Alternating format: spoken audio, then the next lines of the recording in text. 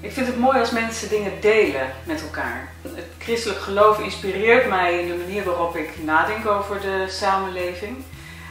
Ik ben Gerlien Rots. Met mijn man en zoon woon ik met ontzettend veel plezier in Zwolle. Ik heb een eigen bureau waarvoor ik communicatietrainingen geef en werk als dagvoorzitter. Dus eigenlijk sinds mijn studententijd ben ik al actief binnen de ChristenUnie en haar voorgangers. Onrecht raakt me echt.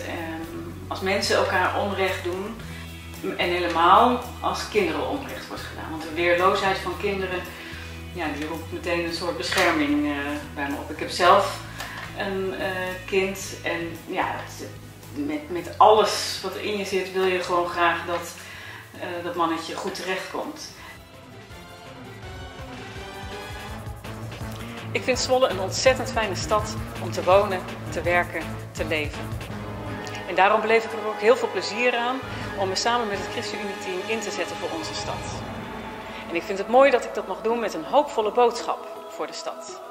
Een boodschap van samenleven.